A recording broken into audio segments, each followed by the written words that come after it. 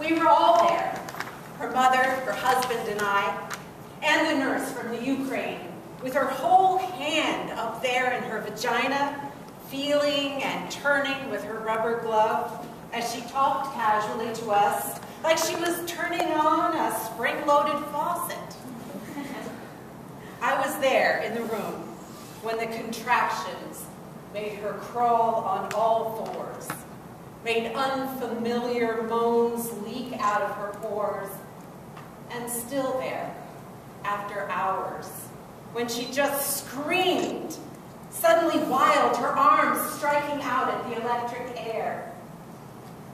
I was there when her vagina changed from a shy sexual pole to an archaeological tunnel, a sacred vessel, a Venetian canal, a deep well with a tiny, stuck child inside, waiting to be rescued.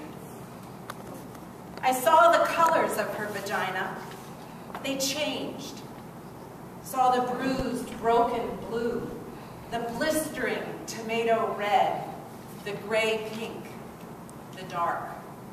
Saw the blood like perspiration along the edges.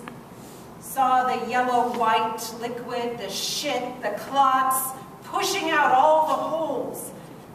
Saw through the hole the baby's head, scratches of black hair. Saw it just there, behind the bone, a hard, round memory, as the nurse from the Ukraine kept turning and turning her slippery hand.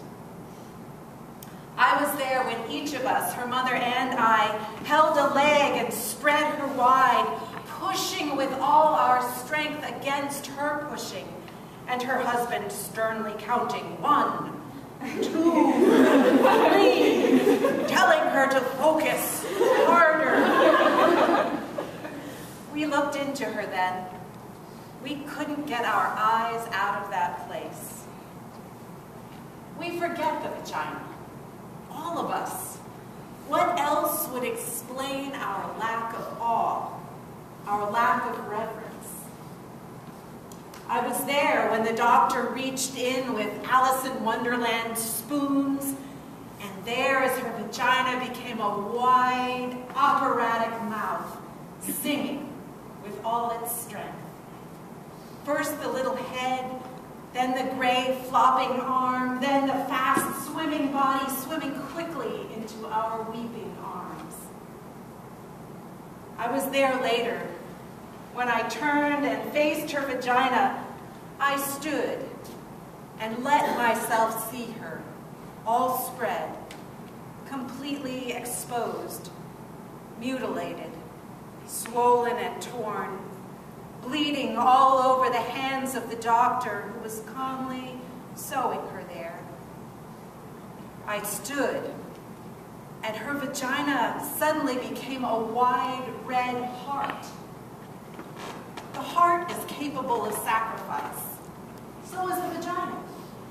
The heart is able to forgive and repair. So can the vagina. It can change its shape to let us in. It can expand to let us out. The vagina can ache for us and stretch for us, die for us, and bleed us into this difficult, wondrous world. I was there in the room. I remember.